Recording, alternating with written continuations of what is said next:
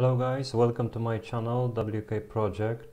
In this video I'd like to show you how to use VLOOKUP function. I've already prepared a sample data set from column A to column D with headings. You have a product name, codes, prices and the names of the suppliers. What we are going to do is to build a drop-down list, and then we are going to VLOOKUP the price and the name of the supplier corresponding to the product name. So let's erase this data, remove data validation, data validation, remove, and let's get started from the beginning. So let's insert the data validation to build the drop-down list. Data validation, we have to enter a range right now. So a range we are interested in is located in sheet number 1, column A, row 3 to the end. Confirm, save, let's get back. And yes, we've created the drop-down list, including the list of products from sheet number 1.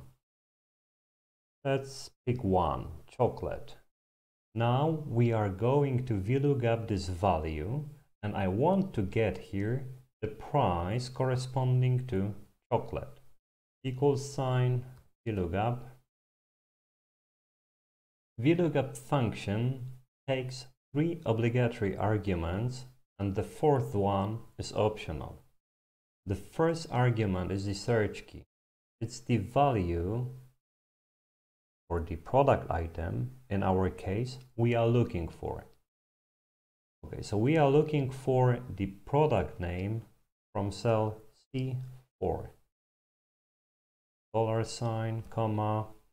The second argument the function takes is the range. The range is the scope where the product name, this value, the search key, is being looked for.